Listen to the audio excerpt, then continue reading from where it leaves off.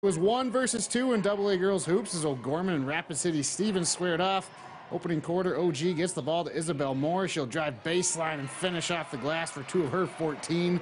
Timeout Raiders, the Knights taking early 8-point lead.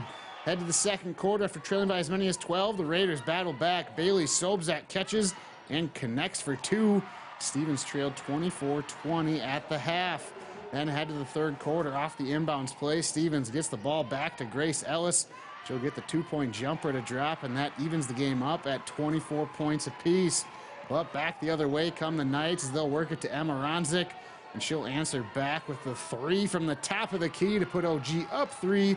She led all scorers with 18. O'Gorman pulls away for the 58-40 win over Stevens. The O'Gorman and Stevens boys took to the court following the girls' game. Pick it up in the fourth quarter. Knights leading by 7. Cade Moffitt slips a pass into Okoye, who puts away 2 of his 12 points.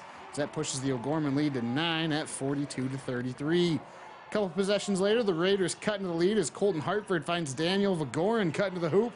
He'll finish high off the window for the bucket, and the Raiders are down 6. After Stevens had cut the deficit to 2, O'Gorman responds as Jack Cartwright drives. He'll get the runner to fall to put O'Gorman up 4. He had 13 points, and the Knights hold on for the 50-47 victory over the Raiders.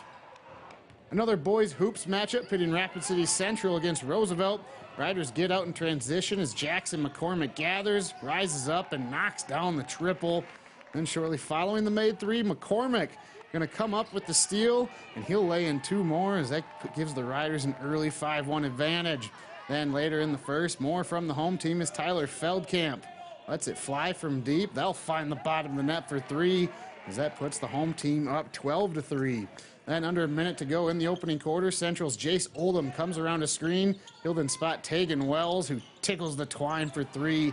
But the Rough Riders prevail in this one, 64-58 over Rapid City Central.